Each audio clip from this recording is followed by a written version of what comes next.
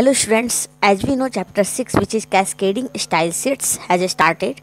In previous video we have discussed about Cascading Style Sheets, or you can say CSS, different types of CSS which are inline CSS, external CSS and internal CSS. So today in this video I am going to explain further topics of chapter 6. So let's start. And the topic is text formatting. How can we format text by using CSS? Text formatting includes font settings, letters and word spacing, text alignment, text decoration and text transformation.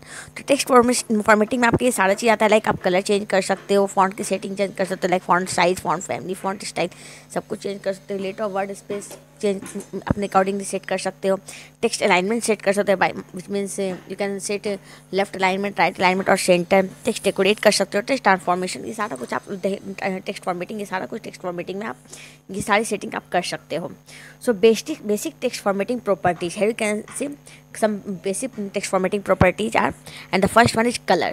So by using color property you can change the color of the text. आप color property use करते हो तो उसके help से आप अपने text की colour change कर सकते हो. So what is the value for the color property are name और hexadecimal value of color. आप क्या कर सकते हो कलर प्रॉपर्टी के लिए, या तो कलर नेम यूज़ कर सकते हो या फिर हेक्साडेसिमल प्रॉपर्टी, या फिर you can say colour code use कर सकते हो.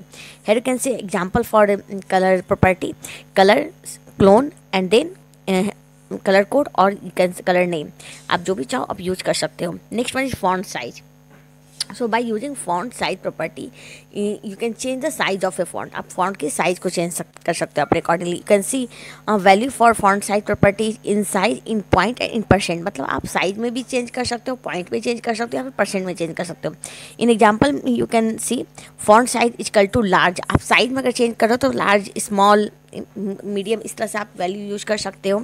अगर आप पॉइंट में चेंज कर सकते हो तो font size 10 point, 2 point, 5 point, 8 point इस तरह से चेंज कर सकते हो. और अगर आप उसको परसेंट में चेंज कर सकते हो अपने अकॉर्डिंगली 25%, 10%, 50% इस तरह से आप चेंज कर सकते हो. Next one is font family. So with the help of font family you can choose a preferred choice for the font of a particular element. आप वेब पेज के लिए जो किसी पर्टिकुलर एलिमेंट को आप चूज़ करते हो, एक प्रॉपर अपने तरीके का कोई भी फॉन्ट फैमिली जो आप यूज़ कर सकते हो अपने तरीके का, like times new Roman, aerial, ये सारे आपके फॉन्ट फैमिली आती है तो आप इसको यूज़ कर सकते हो. तो with the property, with font family property you can use value as a name of the font family. आपको वैल्यू में फॉन्ट फैमिली का नेम यूज़ करना है. Hair can see example for font family clone and then आप you have to provide name. आपको name provide करना है, like aerial, cursive, types new Roman, ये सारे फॉन्ट फैमिली के नेम है. तो जो भी आपको फॉन्ट फैमिली चाहिए अपने वेब पेज के लिए तो आपको उसकी CSS में जब कोडिंग कर रहे हैं तो इस तरह से हम फॉन्ट फैमिली यूज़ करेंगे, प्रॉपर्टी नेम, देन क्लोन देंगे एंड देन वैल्यू प्रोवाइड करेंगे. Next one is font style. So by using font style property we can change the style of font which are normal, italic और oblique. आप अपने accordingly अपने font style change कर सकते हो, like आप bold में चाहते हो, नॉर्मल चाहते हो, इटैलिक चाहते हो तो अपने अकॉर्डिंगली फॉन्ट स्टाइल भी चेंज कर सकते हो. तो हेयर कैन से वैल्यू में आप देख सकते हो नॉर्मल, इटैलिक, ऑब्लिक, आपको ये 3 वैल्यू है आप प्रोवाइड कर सकते हो फॉन्ट स्टाइल में. और hair can say example for font style property, then clone and then value for the font style property. Next one is font weight. तो by using font weight property we can change the boldness और can say thickness of the font. आप font को bold में display कर सकते हो. तो numeric value अगर आप फॉन्ट वेट प्रॉपर्टी यूज़ करते हो तो उसकी वैल्यू में आप न्यूमरिक वैल्यू भी प्रोवाइड कर सकते हो, या फिर आप उसको लाइट, बोल्ड, बोल्डर, नॉर्मल इस तरह से प्रोवाइड कर सकते हो. अगर आप न्यूमरिक वैल्यू प्रोवाइड करते हो तो 100 to 900 के बीच के वैल्यू आपको यूज़ करनी होती है. और फॉन्ट वेट अगर आप नॉर्मल यूज़ करो, like boulder, bold, light, normal इस तरह से अगर आप यूज़ करते हो तो आपको भी प्रोवाइड कर सकते हो. So here can see example for text formatting, HTML code started, then head tag, then style tag, क्योंकि सारा जो CSS की जितनी भी कोडिंग होती है वो स्टाइल टैग के अंदर होती है. You can see H1P table, मतलब कि आप हेडिंग 1 में आपका P पैराग्राफ टैग और टेबल टैग सबके लिए ये जो सेटिंग है सारी सेटिंग यूज होगी. आप देख सकते हो property colour, property name colour है, उसके लिए वैल्यू ब्लू प्रोवाइड की गई, फॉन्ट फैमिली में इम्पैक्ट प्रोवाइड की गई, फॉन्ट साइज में लार्ज प्रोवाइड किए. इस तरह से आप अपने अकॉर्डिंगली जो भी आप चाहते हो अपने प्रॉपर्टी के लिए आप उसकी वैल्यू प्रोवाइड कर सकते हो. Next one is background style.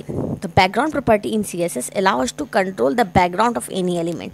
तो अगर आप बैकग्राउंड प्रॉपर्टी यूज करते हो CSS में तो उसकी हेल्प से आप अपने वेब पेज का आप बैकग्राउंड स्टाइल को आप चूज कर सकते हो, अपने अकॉर्डिंगली डिटरमाइन कर सकते हो, चेंज कर सकते हो. The property that can be set are background colour, background image, background repeat, background position, background attachment etcetera. तो आप बैकग्राउंड अगर चूज करते हो तो बहुत सारी प्रॉपर्टीज़ है जिसे आप यूज कर सकते हो अपने अकॉर्डिंगली अपने वेब पेज में चेंज कर सकते हो, जिसमें हो गया बैकग्राउंड कलर, आप चाहो तो चेंज कर सकते हो, बैकग्राउंड की इमेज चेंज कर सकते हो, बैकग्राउंड रिपीट होगा कि नहीं होगा ये चेंज कर सकते हो, बैकग्राउंड पोजीशन चेंज कर लाइक टॉप बॉटम इस तरह से लेफ्ट राइट सेंटर ये आप चेंज कर सकते हो। अब बैकग्राउंड अटैचमेंट आप चेंज कर सकते हो, इस तरह सारा कुछ। So let discuss all this property one by one. And first one background colour. तो by using background property you can change the background colour of the web page. आप वेब पेज का बैकग्राउंड कलर चेंज कर सकते हो। इसकी value of colour name या colour code फिर transparent आप यूज कर सकते हो, वट एवर यू वांट आप यूज कर सकते हो। आप एग्जांपल में देख सकते हो background colour property name, then clone and then colour name और कलर कोड आप प्रोवाइड करोगे। Next property background image.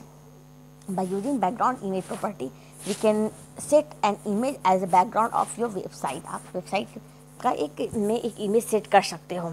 तो value for background image property you have to provide URL of an image. आपको एक इमेज का URL provide करना होगा, या फिर नेम या फिर पूरा एक URL प्रोवाइड करना होगा। And you can see example for background image.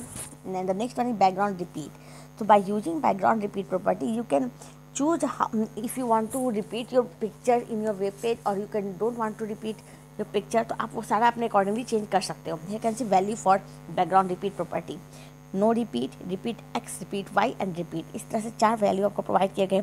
No repeat में अगर यूज करते हो आप तो वो पिक्चर रिपीट जो आप यूज करोगे इमेज में बैकग्राउंड में वो रिपीट नहीं होगी। रिपीट एक्स में प्रोवाइड करते हो तो हॉरिजॉन्टली रिपीट होगी। रिपीट वाई अगर यूज करते हो तो वर्टिकली रिपीट होगी। और रिपीट में प्रोवाइड करते हो, रिपीट वैल्यू प्रोवाइड करते हो तो आपकी जो भी पिक्चर इमेज सेट करते हो आप एज ए बैकग्राउंड वो रिपीट होगी। So here can say example for background repeat property. And the next one is background attachment. Background by using background attachment property you can set जो picture will be scroll और fixed. आप picture को fix करना चाहते हो, background image जो आप set कर रहे हो उसको फिक्स करना चाहते हो या फिर स्क्रॉल करना चाहते हो। विच मीन्स आप स्क्रॉल कर फिक्स कर दोगे तो आप अगर स्क्रॉल करके नीचे जाओगे तो आपकी पिक्चर ऊपर ही रह जाएगी वेब पेज के। लेकिन अगर आप उसको स्क्रॉल करके सेट करते हो तो आप जैसे जितने भी नीचे चले जाओ अपने वेब पेज में आपके जो इमेज है वो साथ में आपके स्क्रॉल के साथ तो साथ में नीचे आती चली जाएगी इस तरह से। तो hair can say example for background attachment fixed and scroll. So example में आप देख सकते हो HTML tag start, head tag start, then style tag आपकी जो भी कोडिंग है CSS की स्टाइल टैग में होगी। देन H1 आपका हेडिंग टैग, बैकग्राउंड कलर आपका H1 का बैकग्राउंड कलर सेट करना चाहते हो, बैकग्राउंड कलर यूज करेंगे। And then colour code name, और आप ये दोनों में पार्टीशन में क्या है आपका एक क्लोन है। Then paragraph tag, background image में आप पिक्चर सेट कर सकते हो, बैकग्राउंड अटैचमेंट में आप स्क्रॉल या फिर फिक्स सेट कर सकते हो कि पिक्चर स्क्रॉल होगा या नहीं होगा, इस तरह से आप अपने अकॉर्डिंगली सेट कर सकते हो। And after this you have to close the style tag and head tag. Now next one is border. Border property help us to set border style, border width, border colour of N HTML element. तो border आप property अगर use करते हो तो by using border property you can change colour, width और and border style. आप border style भी choose कर सकते हो अपने अकॉर्डिंगली। तो let's discuss all this property for border one by one. And the first one is border style. So by using border style property we can set different styles of border. आप different types of border आप use कर सकते हो, like dashed, double, dotted. तो इस तरह dash में आपका डैश का बॉर्डर होगा, डबल बॉर्डर होगा या फिर डॉटेड बॉर्डर होगा। तो आप जो भी अपने चाहते हो अपने वेब पेज पे आप उसको यूज कर सकते हो by using border style property. And next one is border width. Border width property by using border width property we can set the thickness of border. Border के थिकनेस हम set कर सकते हैं, लेंथ के according set कर सकते हैं, थीन, medium, thick value के अकॉर्डिंग सेट कर सकते हैं, फिर कर सकते हैं। तो लेंथ के अकॉर्डिंग करेंगे तो बॉर्डर विड्थ छोटे 5 पिक्सल ना आप अपने accordingly 5 pixel, 8 pixel, 10 pixel use कर सकते हो थिकनेस। और बॉर्डर विड्थ यूज़ करते हो थीन, अगर वैल्यू के हिसाब से थीन, मीडियम, थिक। तो पतली बॉर्डर चाहिए तो थीन यूज़ करेंगे, मोटी चाहिए तो थिक यूज़ कर लेंगे। And last wise border colour. So by using border colour attribute we can change the colour of the border. आप बॉर्डर के कलर चेंज कर सकते हो। So as a value you have to provide colour code और colour name. आपको value में colour code या colour name provide करना होगा। एंड एक ऐसे example for border color property. So these are property for border. Now let's discuss let's see one example for border property. HTML tag start, then head tag start, style tag start, then आपका heading 1 अगर आप start करते हो तो उसका आप heading 1 tag start करोगे तो मिडिल ब्रैकेट के बाद आपको border with 5 pixel border colour आपको कलर कोड ने प्रोवाइड किया गया। तो अपने अकॉर्डिंगली आप जो भी चाहो अपने H1 हेडिंग स्टाइल के लिए सेट कर सकते हो। एंड देन आप जब ये हेडिंग टैग के लिए जब आप कंप्लीट आप आते हो कौन से सेलेक्टर में पैराग्राफ टैग, तो पैराग्राफ टैग में आप बॉर्डर कलर चूज कर सकते हो, बॉर्डर विड्थ चूज कर सकते हो, बॉर्डर स्टाइल चूज कर सकते हो, जो भी आप चाहते हो अकॉर्डिंग चूज कर सकते हो। And after using all this tags आपको स्टाइल टैग क्लोज करना है, देन हेड टैग भी क्लोज करना है, और फिर आपको बॉडी टैग स्टार्ट करना है। अब बॉडी टैग में आपको हेडिंग के लिए जो भी कंटेंट चाहिए वो कंटेंट टाइप करोगे, पैराग्राफ के लिए जो भी कंटेंट चाहिए वो कंटेंट टाइप करोगे, और वो सारा कंटेंट आप जो भी एक प्रॉपर्टी यूज़ किए हो उनके लिए उस प्रॉपर्टी के अकॉर्डिंगली वो आपके वेब पेज पे या आपके ब्राउजर पर डिस्प्ले होगा। So student, that's all for today. I hope you have understand all those topics which I have discussed today. Thank you.